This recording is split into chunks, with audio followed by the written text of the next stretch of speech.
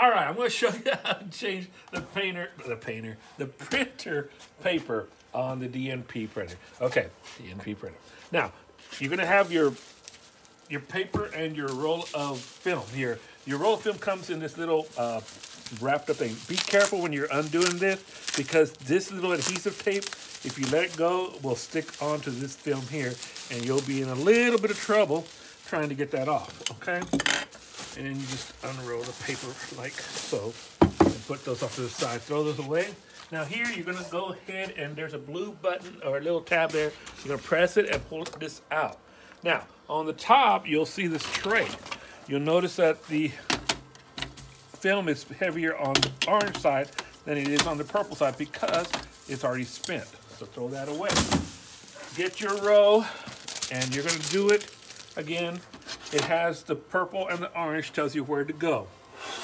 Now, purple in the back, orange in the front. So click, make sure that the film is on the top, not here on the bottom. Top, and then come in here, snap that in place, roll this back a little bit, put this in there, and snap that in there, and you're good. Put the tray, just let it slide in there, like so. Now what you're gonna do, we're gonna take the paper. So we flip up this little blue tab here, this comes out. Pull out the tray that the little clippings come. Always empty that out every single time. So place that off to the side.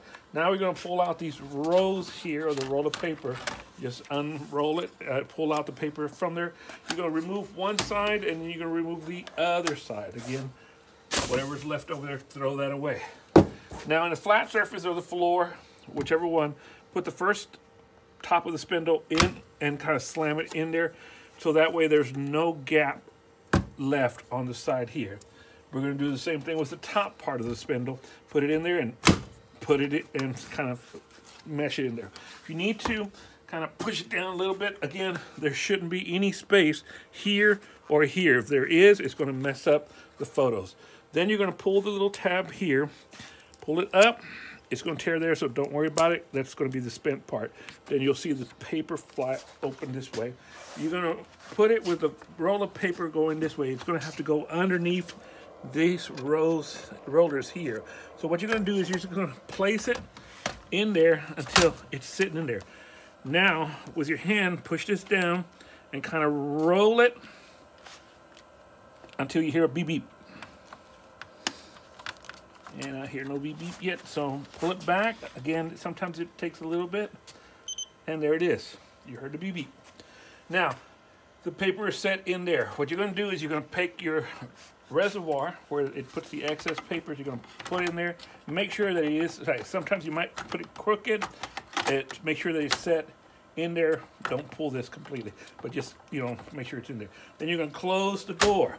After you close the door, you're going to push it in. And then it's going to cycle through 4 different papers that will come out. If you see these, if it stops in an orange and it stays orange, then you're in trouble because it didn't set correctly. If it's cycling through like it is now, and you hear the paper rolling, it's moving the film and rolling and moving the film. And the paper that's going to come out there is going to come out blank. So the first one will come out. First it does 3 in one time, and then it cycles through again, and then the 4th one comes out. There's 2, 3, and then 1 more.